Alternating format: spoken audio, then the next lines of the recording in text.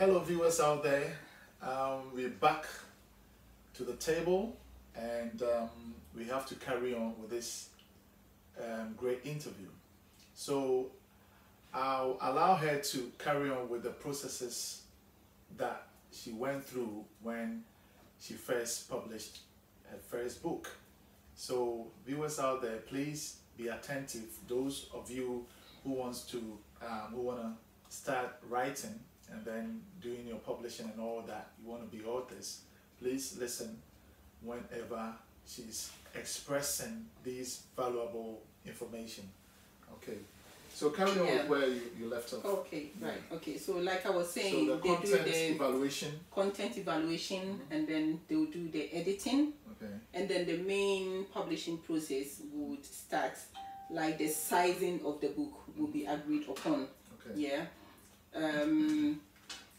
Any images that you want to use for the book, will be agreed as well.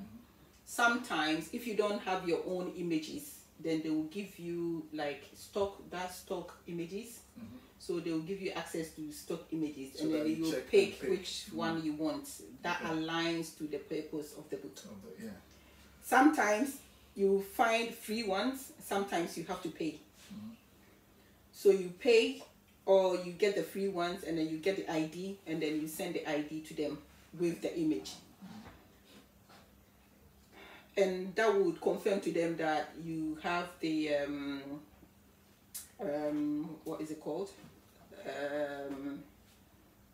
That will confirm to them that you are agreeing to what they've sent, or what? Yeah, the image is like you bought the image, so it's yours now. Oh, okay. Yeah. So it's like a patent, right? That's right. Yeah. So you have the right copyright. Yeah. So you have the right to the images. Yeah. Okay. And then the rest of the process will carry on. So if there's any queries that needs to be resolved, they will come back to you. They will send you messages, and then you go back and then confirm or reject or this or that. So when is the final stage whereby they will decide that okay, we've finished with all the editing and all that, so we have to publish? Yes. Even then they will send you the clean, they call it clean manuscript. So they will send you the clean manuscript. You go through, make sure that okay, you accept everything about this, and then you confirm that okay, I've agreed. Go ahead and then do all the the covers and everything, you know, and then that's it. So with the covers, they also bring you what the sizes and the pictures as you've selected the pattern, right? Yeah. And then how you want it to be done, and then Okay. Like this one, I put 2 images. Yeah, 2 images. So what stage do they proofread, or they don't proofread before they start the publishing process? The proofreading is the editing. It's part of the editing? Yes. Oh, okay. Yes. All right. So you had that. The proofreading is part of the editing. So the first one is the content evaluation. After the content evaluation, you come to the editing. The editing, proofreading is part of the editing. Yeah. So these are all some of the processes that you go through. And then it's paid for. Yeah. Nothing is for free. It's paid for. Yeah. So viewers out there, if you want to really become an author, make sure that you have a little bit of money to pay for all those little stages of the book. And one more thing, when they finish, when the process is complete, they will send you 2 clean copies, or 1 or 2 clean copies. Okay. Yeah. So everything, if it's been bound and everything, the images, everything, like the final, they will send it to you to have a look. And then if you are happy, you tell them, you know, you send them a message to accept, and then they will go ahead and then put everything online. So my publishers, they do everything. Amazon, iBooks, my books are everywhere. Okay. So they do that for you because everything is in the package. So they put everything out there for you, so you don't have to do it yourself. Okay. Yeah. Viewers out there want to know how much you paid for all the processes and then the publishing, so that at least people will have an idea of what to expect when they are going in for that transactions. Well, it depends. Some people would not. Some people will do the editing themselves, so that will be taken out. Okay. And for me, I go for that depending on what you want to do. They have all the pricing. I believe you just go online and check for the price, and Okay, because it might be it different. might have been because changed. your work will be different because that's right. it depends on your word count as well. Word count, that's and right. Your chapters and all that, number of pages. So you have to take all that into consideration. So we can't give you a price here unless you go out there, you know, specify with your work, let it align to your work, and then they can give you the pricing. So that's what she's saying now. So where do you get your ideas to sort of develop your work, your projects?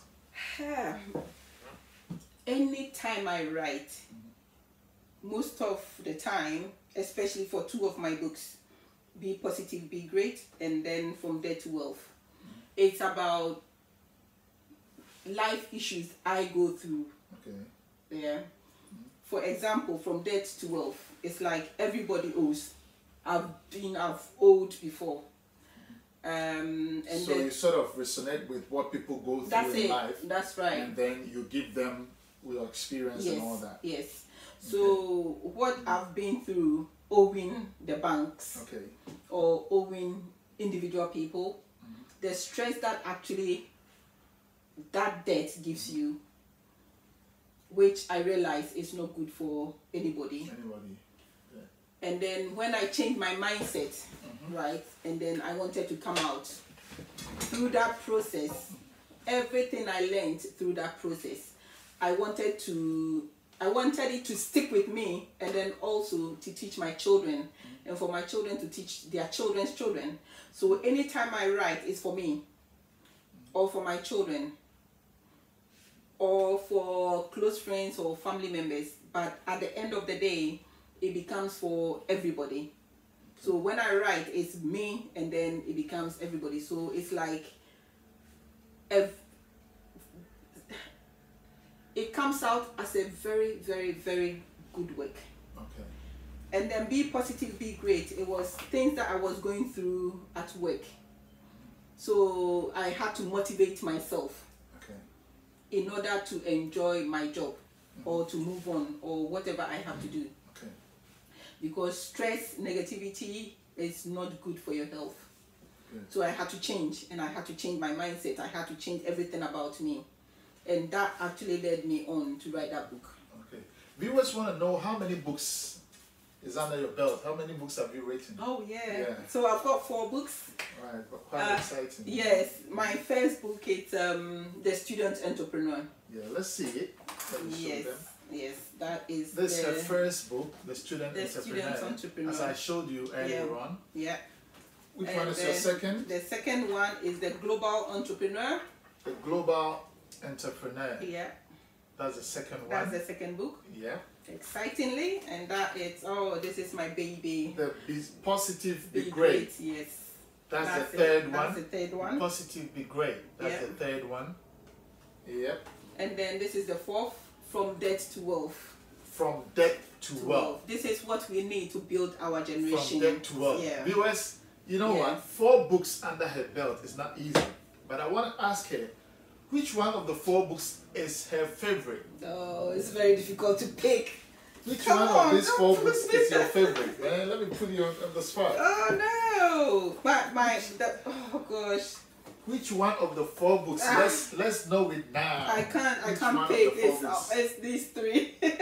So the 3 are your favorite. Oh yes. All right. Yes. Yeah. Okay. Now I want you to help my viewers out there. Yes. Can you pick one of each of your books, and then tell us something? Summarize something that will help them out there in life or in any endeavors that they are going through or they are planning to go through. Please. Yes. You want to know something, at least learn something from you today. Okay. Right. So we won't allow you to go without any information. So please open your ears wide and let's tap it from here. Yes. So From Debt to Wealth. So as the title says, is it right? So I talk about coming out of debt. If you have any debt of any kind, right, no matter how long it will take you, it's very important that you pay it off and you start afresh. Yeah. Viewers, did you hear that? What about if you don't pay it off? Can we ask that question? What about if you don't pay it off? What happens? Well, if you don't pay it off, it's like forever you'll be servicing debt, right? Let's say you have a loan with the bank. The interest alone on that loan could have been your investment or your savings. Okay. But you are paying it to the bank. Yeah. So you are out of pocket. The bank is laughing. But this is the time that we have to be our own bankers. To be your own banker, you don't have to owe. Save the money. If you want to embark on any project, take some from, if it's important, right? Take the money from your bank account to finance that project. When you finish, you can put the money back, right? So that is being your own banker, because if you didn't have the money, you go and borrow from the bank to go and do that project and pay interest. That interest is what we are trying to avoid. And for the fact that you owe a bank, yeah, you owe someone, it's so stressful. A lot of people can't sleep, can't have quality sleep because they owe. And this is what we have to avoid, right? But before you invest, yeah, so after paying off the debt and then you have to invest, depending on your life cycle, there's the kind of investment that you can do, I can do, or my little girl can do, but I can do, or it's not advisable for me to do because there's life cycles. Yes. It's the age. Yeah. Yes. So investment is based on life cycles. Life cycle. Yeah. Your age. Your age. Yeah. If you are too old, some of the investment don't even venture. That's the thing. Yeah. So a younger person, right, have more time. Yeah.